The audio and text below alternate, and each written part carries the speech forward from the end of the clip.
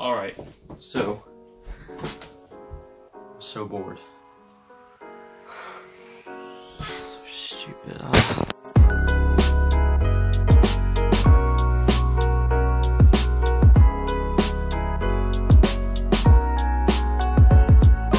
Nope. Nah. Nope. Toilet paper. I mean, it's weird seeing how so many people are obsessed with buying lots of this than, say, getting their ass squirted with water like a normal person. Oh shit! Now we have these toilet paper hoarders, and just downright crazy people, so I was thinking maybe I should build something that prevents those types of people from taking more toilet paper than they should. So I was thinking of using something like a rotary encoder, which would calculate the amount of rotations that the tissue is rolled, but this would mean spending money and just waiting a whole day? I mean, ugh. But I do have a solution. Aha! So when you see these old mice from 2005, any normal person would say that this is just garbage. If you're like me, you'll also probably say that this is garbage as well. But my point is that the optical sensors in these mouse does exactly what I need, which is measuring the distance that the mouse has traveled on. So I'll probably use...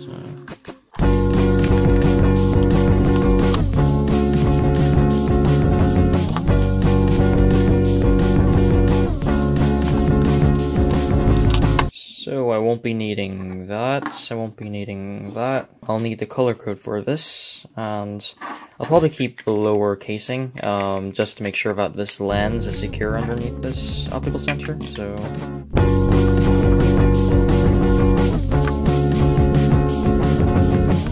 There we go. So now I just need to connect the mouse to an Arduino so we can actually program and control the sensor. I'm not too sure if you can see the colors here, but these should stand for these. It should be on screen. The one thing about this though is that I'm pretty sure you don't need the shield. It's probably not necessary, so I just didn't wire it. And now the code. One eternity later. Oh, that took quite some time, but now if I actually go into the program, you'll see that the program outputs a stream of X and Y values, and as soon as I move the mouse, it'll output the corresponding values. But the main thing here are the total values, which is calculated as a sum of the X values, and I can basically set a condition if that total exceeds a certain amount. So now I have a sensor working, I'll probably just not need to kill myself when I build this. So I'll need this, some of that, this, and of course, that. And to finish off,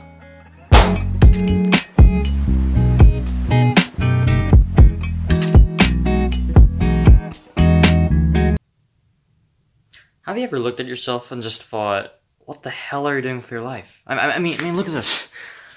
What? Introducing the all-new Toilet Buddy 3000. It's got the groove, it's got the curve, it's got the... Now that I've actually come to edit this thing, I just realized how terrible I am at this. There's also a thing where I feel like I'm trying to copy someone. I guess that's just me. Anyways, let's skip to the part where I actually explain how this robot works. This is your average kid Jimmy. Hi. And we need to make sure that these pathetic pieces of these ungrateful children don't take any more than, say, 3 pieces of paper at a time. Not that there's anything special about 3, it's just the highest number that I can count to. Obviously a pull here would cause a twist here, but before we go any further you'll notice a small lever here, and the sole purpose for this is to make sure the toilet paper only spins one way. Now as we roll the paper, the mouse sensor that's strapped onto the top will calculate how much distance has been traveled along the sensor, effectively calculating how much toilet paper has been rolled. Every time it sends information to the Arduino, which is around I think a millionth of a second, the Arduino will add up the values and then tell this servo to lock the lever if the sum reaches a certain value. This servo to lock the lever if the sum reaches a certain value. I wrote this and even I'm bored by this. Last test run. So say you're Jimmy, you're on the toilets, you're doing your number 2, you're 3, 4, it's really up to you. And you know, you feel it, it's time to wipe. But you see, you're the type of person who, you know, literally takes a toilet paper and just rolls it like this. Hey, we all know about one person who does that. You don't care about the environment, you hate the environment. Screw those turtles, you know, screw those dolphins. Screw that next door neighbor who ran out of toilet paper last week. But you're in luck. This Toilet Buddy 3000 will make sure that you don't use any more toilet paper than you should. So if I take some toilet paper here, you know, it's gonna be like, oh no, I can't take any more toilet paper. Well, what? Oh.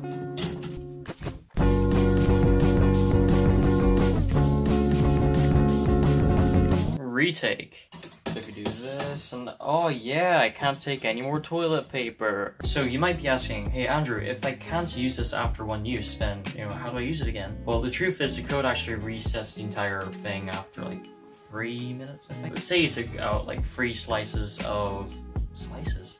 of toilet paper per use. Then 3 minutes and 3 pieces, well, that's like 1 piece per minute, right? But you know what, I think that's a bit too generous. I mean, 1 whole piece per minute. Yeah, I think we should, you know, triple it to 9 minutes. 1 piece per 3 minutes.